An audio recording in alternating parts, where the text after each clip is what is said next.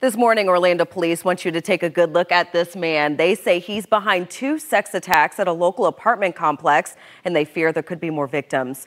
Mark Lehman is following this crime alert live this morning. And Mark, there's still some big questions police aren't answering at this point.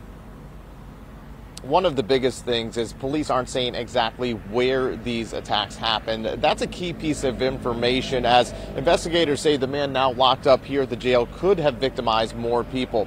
Now, this is who we're talking about, 29-year-old Vincent Lang Jr.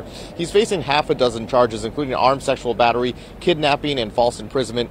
His arrest coming after officers tell us he was involved in at least 2 violent attacks. Orlando police say this happened at an apartment complex off of South Kirkman Road, but they're not revealing which community it was or even a nearby intersection. According to investigators, the victim reported being forced into an apartment at knifepoint and was raped.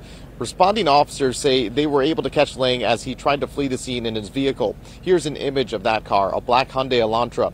Police say a further investigation linked Lang to a similar incident a couple months prior in the same location, and it's believed there could be additional victims. As Lang is set to face a judge here later today, police are asking anyone with information that could help to come forward. Meanwhile, we're working to learn more about the complex where these alleged crimes happen. We'll keep you updated with what we learn. For now, reporting live in Orange County, Mark Lehman, getting results, News 6.